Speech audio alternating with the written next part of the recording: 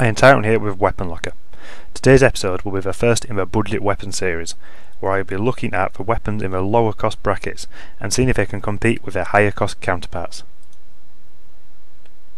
The weapon we will be looking at today is the Terran Republic's MSW-R, usable by the heavy assault. This weapon comes in at a cost of 100 certs or 250 SC. It is clear from the outset that the MSW-R is geared for a close quarters role. It has a fire rate of 750 rounds per minute. This is the highest of all the TR light machine guns, apart from the T9 Cav, which equals this fire rate.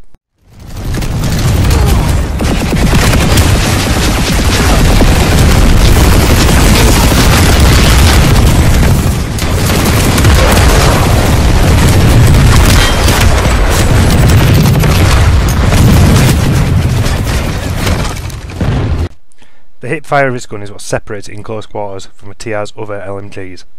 Its hip fire is equal only to the T-32 Bull and the NS-15M, but they don't have the fire rate of the MSW-R.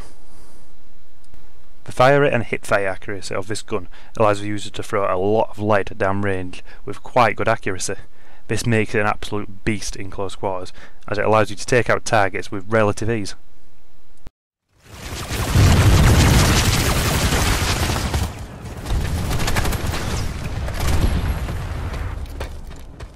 From a damage per bullet perspective, the MSW-R equals all the other TR LMGs. This is 143 damage up to 10 meters and 125 afterwards. Apart from the TMG-50 though, because this actually does more damage per bullet, but this is geared as a longer range weapon, so as a result this doesn't really concern us.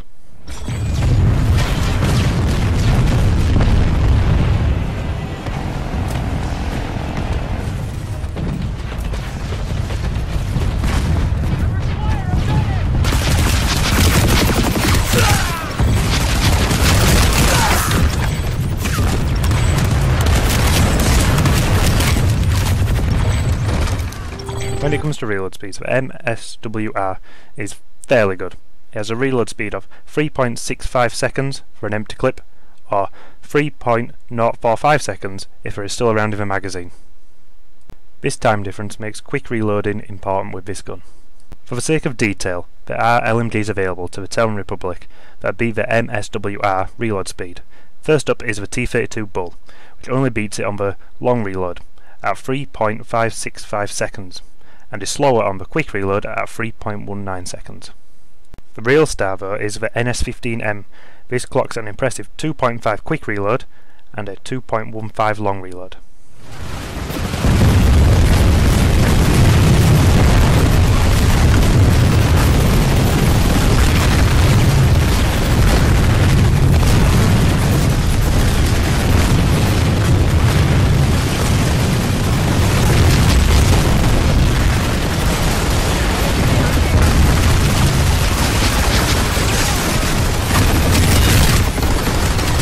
The reload speed though does bring round to the main disadvantage of this weapon. This is the clip size of only 50 rounds. Believe me, in an LMG this does not go that far at all. I often find myself having to reload and swap to my sidearm more than I would like. The reload speed does negate this to some degree, but it's only useful when there's no enemies around and I can reload safely.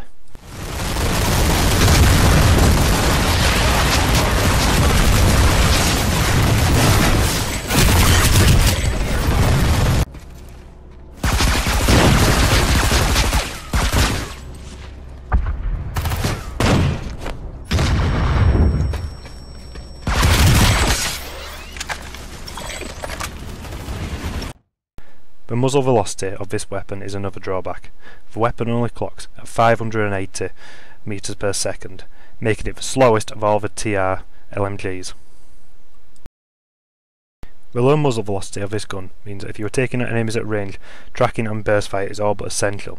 It's not the worst gun out there, but if you'd like to use it at range, you do need to take into account the low muzzle velocity. Now comes the question of the weapon's attachment. I use a 1x reflex sight. This is because I don't really feel that I need the magnification of another sight, since this weapon is primarily used as a close quarters gun. When it comes to the barrel for this gun, I find that the suppressor works best. Even though it reduces muzzle velocity further, since you are using this gun in close range primarily, the loss isn't really noticeable. and being able to stay hidden from the enemy is a godsend in close quarters. For the rail, I like the forward grip. This is because of the improvement it gives to the horizontal recoil, and I find that this improvement extends the range of the gun by about 10 metres. This said, the laser sight is another good choice, but I find because the gun already has fairly good hip-fire accuracy, the forward grip's advantages outweigh this.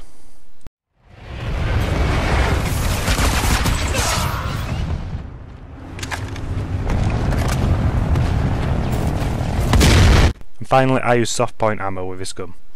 Even though like with the suppressor is reducing muzzle velocity, I find that because you're using the gun in close range, you never really notice this, and with it being soft point ammo, it allows you to take down enemies more effectively in close range. Overall, I would give this gun a 7 out of 10. It's more than worth the 100 cents you're going to pay for it, so it is definitely a budget buy, and can keep up with its more expensive rivals. All in all, this gun is a powerhouse at close range. As long as you keep it within 30 metres or so, in my opinion you're going to love it. The main drawback is the clip size, as stated before, but as long as you can manage your reloads effectively, you should manage fine with this gun. This has been Iron Tyrant, thanks for watching.